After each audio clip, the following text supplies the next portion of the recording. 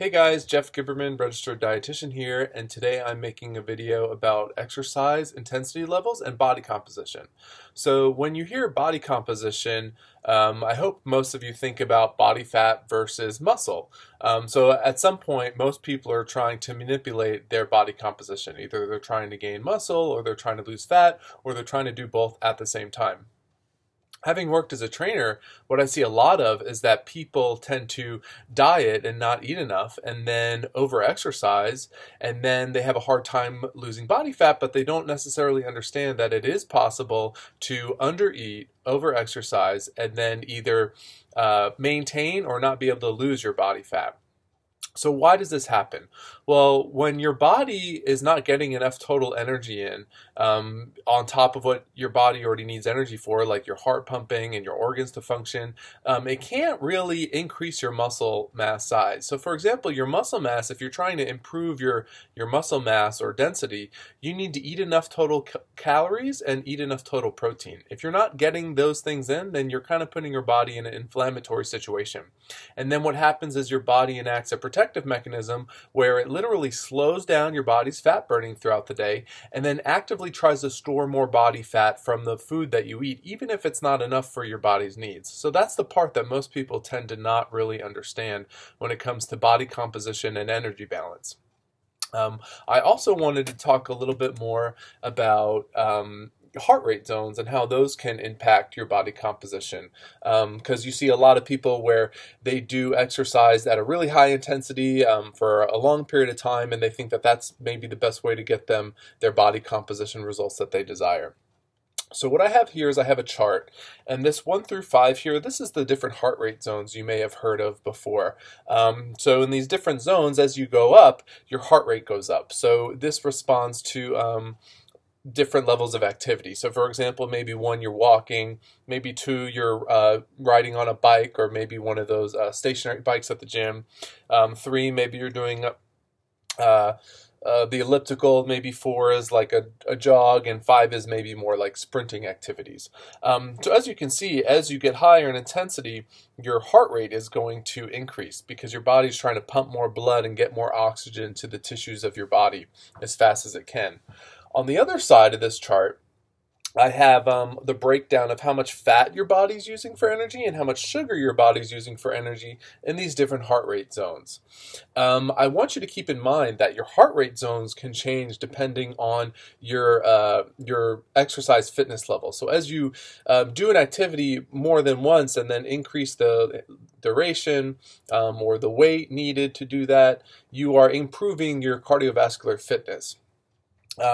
So, for example, as you can see, well, first I want to mention that your body has different energy systems that it can convert between. So, for example, your body can use beta oxidation, which is fat burning, as an energy source, but that requires oxygen. Your body can also use its sugar stores, so your sugars that you eat, that you get from the food that you eat, is stored in your muscle and it's circulated regularly throughout your blood. That's also used as a form of energy. So what you'll notice here is that as you increase your intensity of your exercise, your heart rate's going higher.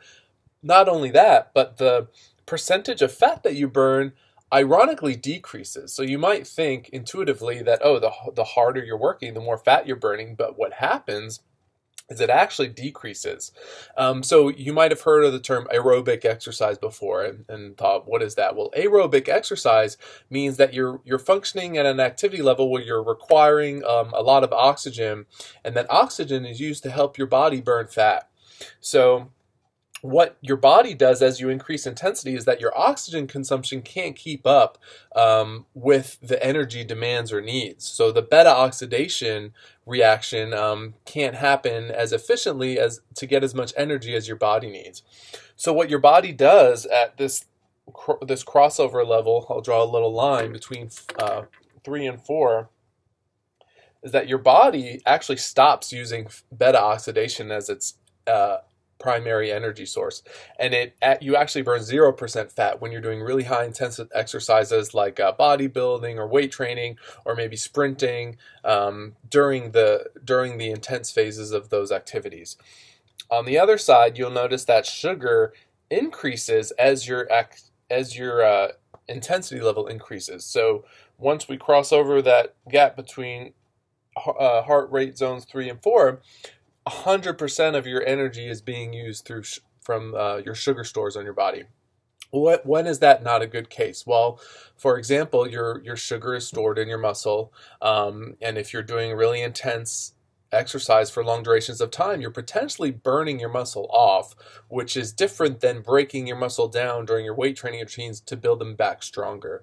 I'm not sure if you guys know this, but a good example of this is bodybuilders, and how they incorporate some of these theories into their training is that bodybuilders will kind of go through a phase before they do their competition where they're really interested in burning as much body fat as possible. So what do? They do a lot of low intensity cardiovascular exercise because it's most efficient at burning body fat, but it's also not going to burn off their muscle or their sugar stores in their muscle. So it actually helps improve their muscle building process because you're getting more blood flow into the muscle when you're doing these low intensity exercises. So it kind of helps that repair process. So that is what I think most people don't know about body composition, different intensity levels, and heart rate zones. And one more thing I wanted to add was about anabolic versus catabolic activity. So anabolic means building up. So when you work out your muscles in the gym, your body needs anabolic activity to build and repair those muscles.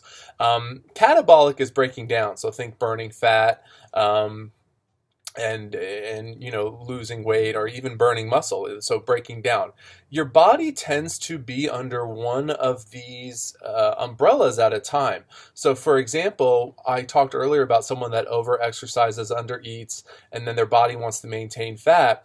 Well, they have an interesting scenario going on because their body, although it tries to remain as anabolic as it can by trying to rebuild the muscle that they break down, their body is primarily in a catabolic phase and an inflammatory phase since they're not getting enough total energy in. And so this is going to support them, not really ever being able to recover from their workouts, from the breaking down their muscle tissue. And then their body, since it's under inflammation, it really doesn't get to get into that body fat burning phase. It's more about, they kind of turn their muscle into catabolic inflammatory activity instead of if they were to have enough total energy to kind of make it through their workouts and recover as optimally as possible. So that's it for this video. If you have any questions about this topic, please respond to the comments below. And if you have any ideas for future videos, please write that as well in the comments below. Thanks for listening and have a good one.